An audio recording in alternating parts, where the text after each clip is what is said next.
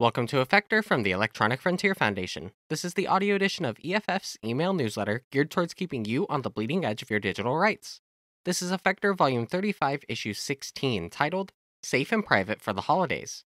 This issue was published in December 2023, and I'm your host, Membership Advocate Christian Romero. Let's start with our top features. First up, think twice before giving surveillance for the holidays. With the holidays upon us, it's easy to default to giving the tech gifts that retailers tend to push on us this time of year. Smart speakers, video doorbells, Bluetooth trackers, fitness trackers, and other connected gadgets are all very popular gifts. But before you give one, think twice about what you're opting that person into. A number of these gifts raise red flags for us as privacy-conscious digital advocates. Next up, how to secure your kid's Android device. After finding risky software on an Android device marketed for kids, we wanted to put together some tips to help better secure your own kid's Android device. Despite the dangers that exist, there are many things that can be done to at least mitigate harm and assist parents and children. There are also safety tools that your child can use at their own discretion. And now let's roll through some EFF updates. Victory! Montana's unprecedented TikTok ban is unconstitutional. A federal court blocked Montana's effort to ban TikTok from the state, ruling that the law violated users' First Amendment rights to speak and to access information online, and the company's First Amendment rights to select and curate users' content. Montana passed a law in May that prohibited TikTok from operating anywhere within the state and imposed $10,000 penalties on TikTok or any mobile application store that allowed users to access TikTok. The law was scheduled to take effect in January. EFF opposed enactment of this law along with ACLU, CDT, and others, and EFF and the ACLU filed a friend of the court brief in support of the challenge. Next up, EFF urges Supreme Court to strike down Texas and Florida laws that let states dictate what speech social media sites must publish. EFF and 5 organizations defending free speech urged the Supreme Court to strike down laws in Florida and Texas that let the state dictate certain speech social media sites must carry, violating the site's First Amendment rights to curate content they publish, a protection that benefits users by creating speech forums accommodating their diverse interests, viewpoints, and beliefs. The court's decisions about the constitutionality of Florida and Texas laws, the first laws to inject government mandates into social media content moderation, will have a profound impact on the future of free speech. At stake is whether Americans' speech on social media must adhere to government rules or be free of government interference. Next up, Meta announces end-to-end encryption by default in Messenger. Meta announced that they have begun rolling out default end-to-end encryption for one-to-one messages and voice calls on Messenger and Facebook. While there remain some privacy concerns around backups and metadata, we applaud this decision. It will bring strong encryption to over 1 billion people, protecting them from dragnet surveillance of the contents of their Facebook messages. Next up, EFF reminds the Supreme Court that copyright trolls are still a problem. At EFF, we spend a lot of time calling out the harm caused by copyright trolls and protecting internet users from their abuses. Copyright trolls are serial plaintiffs who use search tools to identify technical, often low-value infringements on the internet, and then seek nuisance settlements from many defendants. These trolls take advantage of some of copyright law's worst features, especially the threat of massive, unpredictable statutory damages, to impose a troublesome tax on many uses of the internet. EFF continues to fight against copyright trolls by filing an amicus brief in Warner Chappell Music v. Neely, a case pending in the U.S. Supreme Court. And for our last update, digital rights groups urge Meta to stop silencing Palestine. EFF and 17 other digital and human rights organizations are issuing an updated set of demands to ensure that Meta considers the impact of its policies and content moderation practices on Palestinians, and takes serious action to ensure that its content interventions are fair, balanced, and consistent with the Santa Clara Principles on transparency and accountability in content moderation. And now, let's go through some announcements. First up, how we fundraise.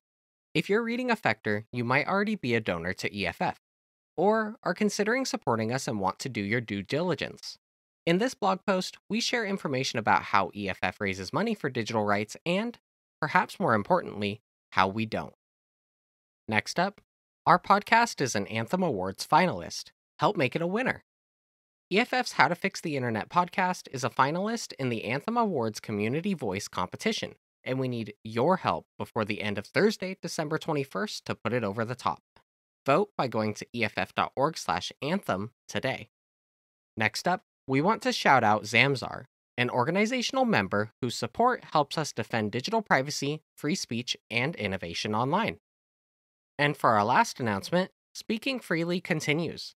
EFF's series of interviews with free speech thought leaders continues.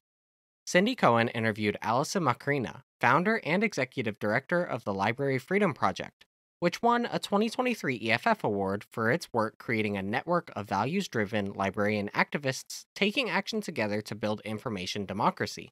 And Gillian York interviewed Ron Diebert, a Canadian professor of political science and founder of the renowned Citizen Lab. He is perhaps best known to readers for his research on targeted surveillance, which won the Citizen Lab a 2015 EFF award. And last up, let's go through some mini links. This first one comes from Bloomberg Law. TikTok's good week in U.S. courts deals a setback to state curbs. A federal judge's order blocking Montana's first-in-the-nation TikTok ban from going into effect is the latest blow to states' efforts to rein in the social media app. The judge called the measure unconstitutional, agreeing with what EFF had argued in its amicus brief. Hopefully, decisions like the Montana one today will redirect legislatures to what they should be doing, which is protecting all consumers from surveillance from technology companies, EFF's Adam Schwartz said. Next up, from D-Web Decoded podcast by Filecoin Foundation, Defending Digital Rights with Cindy Cohen. EFF's Cindy Cohen joins former EFFer Danny O'Brien to discuss why decentralization is core to EFF's vision for user empowerment online.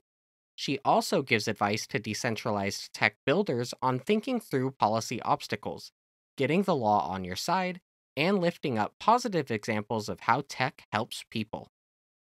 Next up, from KTRK ABC 13 Houston, Houston PD's top cop wants thousands of cameras to deter crime, but experts worry it'll do more harm. As America's fourth largest city contemplates creating a camera network that would let police see everything and everywhere all the time, EFF's Matthew Goriglia pushes back. Quote, "Cameras going up everywhere and blanketing a city does not stop people from committing crimes," end quote. And the police chief had no statistics handy to back up his claims. Next up, from KXAN NBC 36 Austin, could your student's school devices be violating privacy used against them? Great coverage of EFF's Red Flag Machine project, in which we found widely used student monitoring software is dangerously wrong much of the time. We just got these huge datasets where GoGuardian was flagging, as they call it, students for doing their homework, for looking for jobs online, for doing the things that you'd expect kids to do, EFF's Dave Moss said. This last mini-link comes from KMGH ABC7 Denver. Are social media companies legally responsible if their algorithms serve harmful content to minors? The Kids Online Safety Act, KOSA, will lead to censorship for kids and adults alike. With the bill being a political tool rather than a safety one, EFF's Aaron Mackey warns, a comprehensive consumer data privacy law would do far more to curb social media's harms. And that's it. Thanks for listening. If you like what you're hearing, be sure to sign up for the email version of EFFector, which includes links to in-depth coverage of these stories and more. See past issues and subscribe at EFF.org/EFFector. Before we end this issue of the newsletter, I want to let you know that EFF is a member-supported nonprofit organization, and you can help us defend digital privacy, security, and free expression for everyone. Donate to EFF today and even grab a bit of gear by going to EFF.org/effect. You can become a member for as little as $25 or even sign up as a monthly or annual donor. Thanks for your support, and I hope you'll join us for the next issue of EFFector.